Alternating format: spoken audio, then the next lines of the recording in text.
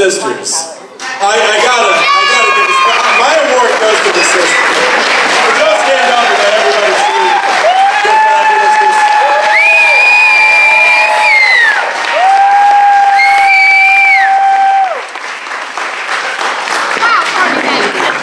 David came to me and asked me if I'd be a sponsor not that long ago, but it seems like a while. And I was like, I'd be honored. Like, what?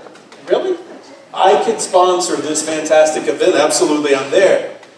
There's a story that many of you kind of know that I wanted to tell real quick about a boy who was a mama's boy, who, you know, got kicked, got beat up, got called Tinkerbell, got called every name in the book, was brutalized in the bathrooms, locked himself in the bathrooms, didn't know his place in this world. That was me. And most of your stories they far surpass what's happened to me.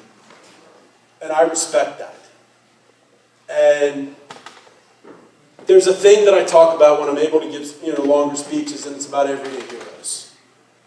And this world needs, more than anything, everyday heroes. They're James Eady, who ran despite all the odds in the world and said, I don't care, man, that guy was there at the event. They're David and Adam for throwing this event. They're Carrie Spector, who, wherever she goes, she wears her pink hair. Which we all tribute. My God, it's the sisters.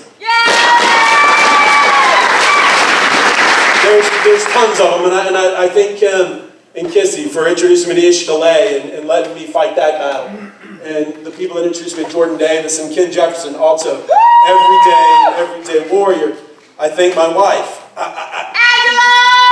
Angela.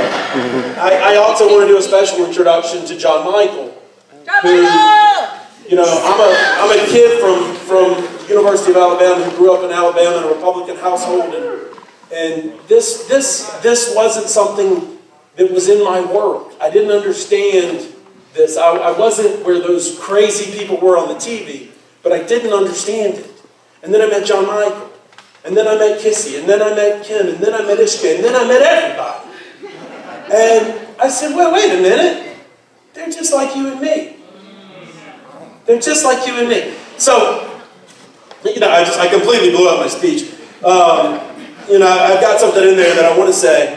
Those people on TV, they're the same ones that preached hate, are the same ones that are very, very, very pro-life. And life begins at conception, and life is everything. But they also carry guns. They also discriminate. They also think some lives are more valuable than others, and we're not going to tolerate that anymore, right? So,